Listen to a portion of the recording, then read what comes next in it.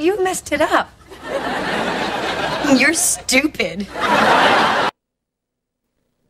Now, today's Daily Dose of Stupid is really special because it's just one Daily Dose of Stupid segment, but there's two sources of the stupid going on. And normally when we have two sources of stupid, it's one of the things where we have two sides fighting with one another and both sides happen to be wrong.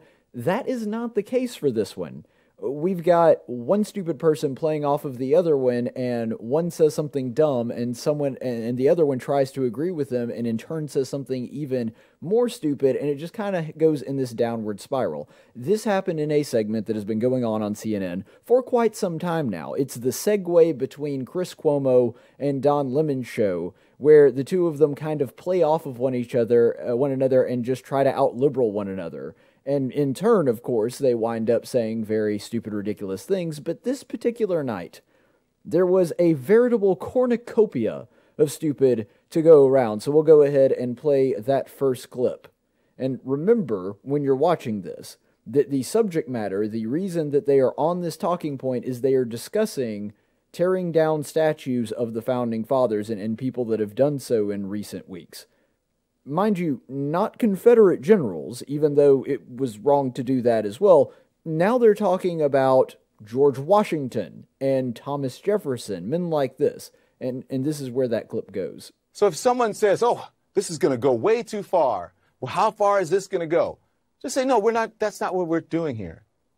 What we're trying to do is learn about each other. We're trying to put history in the right context. We're trying to get you to understand that a lot of what you've been taught in history has been propaganda. And some things you need to unlearn so that you can become a better citizen, and that the promise of what America is available to all. Why not have the mindset of, well, maybe we should be taking down some of these statues? Yeah, engage the fear. Exactly. Engage the fear. But people are afraid to change. Where does that come from? Where does it end? Yeah. But that's not coming from a place of logic. Nobody's saying, well, that it never ends. Yeah, it does end. First of all, because what you're dealing with is a time in history where slavery was okay. So you can see there that the level of stupid just gets cranked up to 11. And the reason that is the case is because they are playing off one another. The stupidity only increases the further on in the clip that they go, because they're trying so hard to agree with the stupid thing that the other guy just said, and that's how they wind up in this place where they're talking about tearing down statues of guys like George Washington and Thomas Jefferson somehow seems reasonable to them, and because that's their stance, they continue to say things that are continuously even more and more idiotic. What's funny about all this, though, especially with the two of them basically trying to make the point, oh, that the people that are opposing us on this, they're trying to say that this could go too far, and where does it end? And Chris Cuomo going, well, yeah, it does end. See, here's the funny thing about Chris Cuomo saying that. This is round 3. Because you may recall that several years ago when we were having this debate on the national stage, that it was about the flag. It was about the state of South Carolina. This happened back in 2015. But the state of South Carolina flying the Confederate flag over its state capitol, which I agreed, not a good idea, especially if you know the history and how that came about and how it was actually started specifically to be an intimidation factor to black people. It was done in the civil rights movement basically to voice South Carolina's disdain for it at the time, and they're not the only ones that did it. Other states did it too. But anyway, if you understand that and you remember that they said exactly the same thing when we were talking about bringing the flag down. They're like, oh, all these conservatives, all these people on the right are saying, when is this going to end? Well, this is where it's going to end. And then, of course, a week later, people were having discussions about tearing down statues of Confederate generals, and that is something that kind of continued on for a while. And fast forward to today, now there are people in the Democrat Party, this is becoming an increasingly mainstream Democrat idea to not just tear down the Confederate generals and people that fought for the Confederacy, whether they were pro-slavery or not, but now also taking it to tearing down Washington and Lincoln. And so here's Chris Cuomo ironically saying, all these people are saying, well, this never stops. Yeah, we're on round 3 of that. Like, if you remember anything past 15 seconds in the past, you know that that argument holds weight because thus far it's continued to go. And what's also funny is that the definition of progressivism is that it's continuous. It continues to go on. They continue on with this line of thinking and it never ends. That's one of the precepts of, you can go all the way back to Hegel in Germany. Like, this goes back even before Marx. When you're talking about the ideas of progressivism, that humanity constantly goes down this trail. And so it's hilarious that Chris Cuomo is saying, well, of course this ends. Well, no, not if you're a progressive. The whole mantra of progressivism is to constantly progress and continue onward. Now, if you have a biblical worldview, you understand that mankind doesn't always progress. We can progress, we can regress. This is something that happens in waves. We can go up and down, and that's because we believe in an objective truth. Unfortunately, this is actually the least stupid thing, or not the least stupid thing, but the second stupidest thing that was said in this monologue. Here's the first. But here's the thing. Jesus Christ, if that's who you believe in, Jesus Christ, admittedly was not perfect when he was here on this earth. So why are we deifying the founders of this country? Okay. Don Lemon. First of all, the perfection of Jesus Christ is literally one of the most basic tenets of Christianity. Literally, the whole system doesn't work if Jesus wasn't perfect. None of it. I don't think I have to explain this to the average person, because I would like to believe that the average person is actually more intelligent than Don Lemon and knows that if you do not have a perfect Christ, a perfect sacrifice to be offered up on the cross and have his perfect sinless blood shed for mankind, there is no salvation.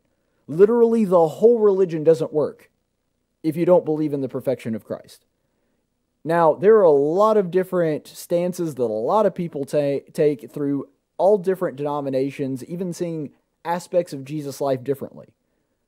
There have been literal sects of Christians that fought, literal violence and fought over disagreements within the religious orthodoxy of what they believed was correct. You know what no Christian has ever fought over? Whether or not Jesus Christ was perfect.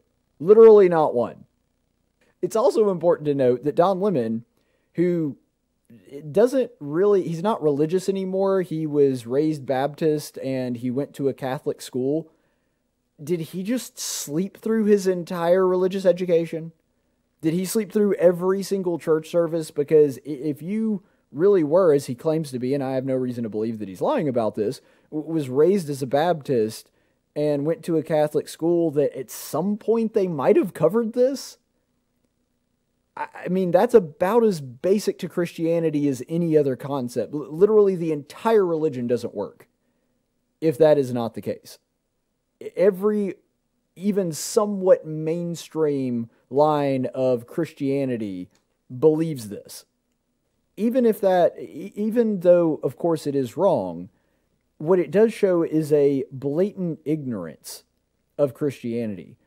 And the reason that he believes this is because it is the logical conclusion of postmodernism. If you believe that Jesus wasn't really the Messiah, he wasn't really God, then that's the case. But he's not even right along those lines, because he prefaces his statement by saying, if you believe in God, if you believe in Jesus, then you believe he wasn't perfect.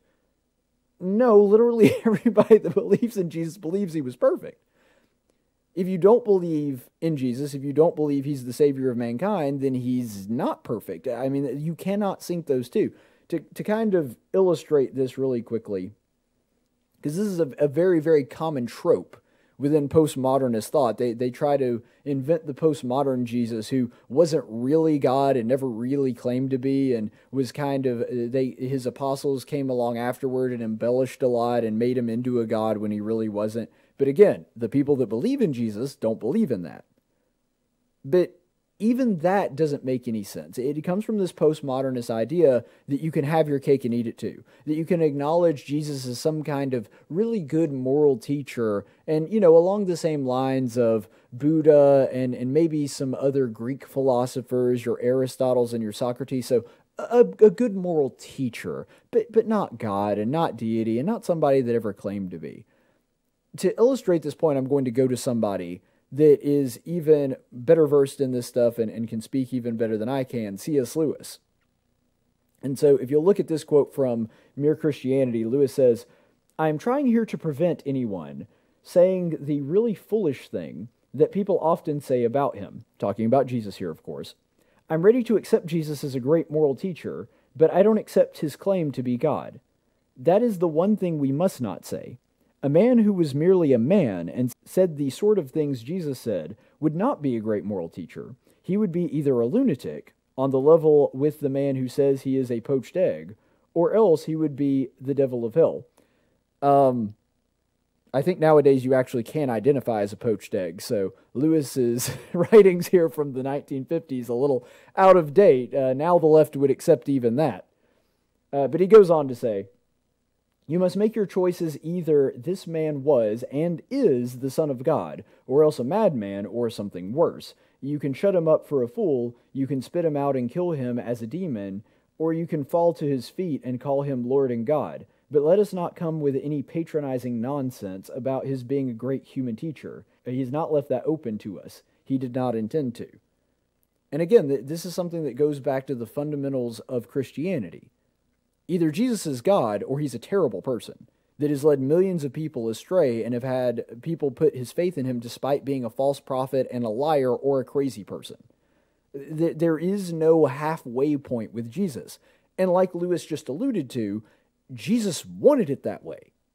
He wanted you to not be able to say, "Oh, well, he was a great moral teacher, but he wasn't really God." Well, then he's a huge liar, probably the biggest one in all of human history. And you couldn't say that that person was a moral teacher. And Lewis points it very succinctly that you really only have two options with Jesus. And so Don Lemon is one of those people that tries to have his cake and eat it too, that doesn't want to go out and full on bash Jesus, but also doesn't want to admit that he's God or anything. And so he arrives at this halfway point, and that's how you can arrive at saying something so blatantly stupid and contradictory to Jesus' own teachings as to say that, well, Jesus, it's not like Jesus was perfect. That's the only way a person can arrive at that, if they are marred neck deep in this postmodernist thought, even if he were right. Even if Don Lemon's analogy worked there, even if Jesus was not perfect, as absurd as that would be, even then his analogy doesn't work. Because there is no rule that says that we could only put perfect people on pedestals and put them as statues. Now, I don't agree with deifying the Founding Fathers either. I can name, because I am a student of history and because I have studied the founders so much, I can name a vice or a problem that I have with literally any founding father. Some are more minor than others, but I can point out flaws. I don't think that they were perfect men. But what's so funny is, we've had several billion people walk this earth. We have 7 billion now. We've had at least a few billion more if you count up all the people of all of human history. And Don Lemon picked literally the only human being in all of human history that analogy does not work for. I mean, those are astronomical odds that he would pick the only person out of the entirety of the human race from beginning to end that analogy falls short on. But the point doesn't make sense. Because if the rule is we're not allowed to have statues of imperfect people, then we have to tear down literally every statue that isn't of Jesus.